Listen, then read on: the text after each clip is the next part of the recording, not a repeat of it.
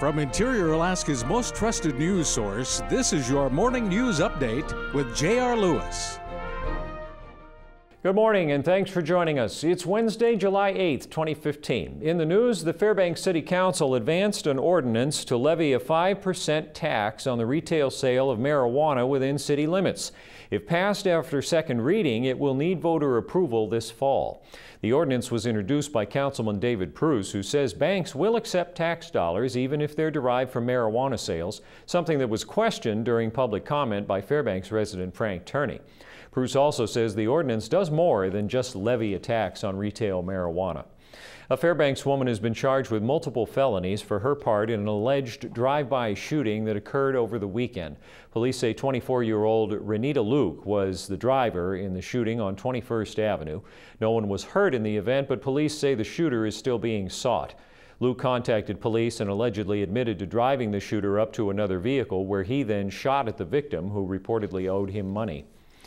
And an Inspector General's review requested by Senator Murkowski found that high workloads and inadequate staffing had a negative impact on access to care at the VA clinic in Wasilla. It found that 8 of 40 patients assigned to the clinic who died between July 2013 and July 2014 received poor access to care.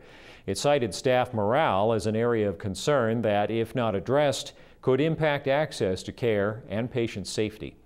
Looking at the Fairbanks weather, dense smoke advisory till 6 p.m. Thursday. Today, mostly cloudy with smoke and isolated showers, highs in the lower 70s. Tonight, mostly cloudy, more smoke, isolated thunderstorms in the evening, lows in the upper 40s to mid 50s.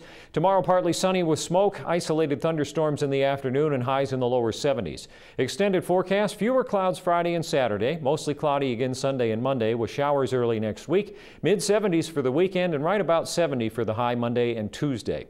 That's all we have for right now. Glad you could join us. And don't forget, you can sign up for breaking news text alerts by texting the word breaking to 33733. That'll get you all signed up.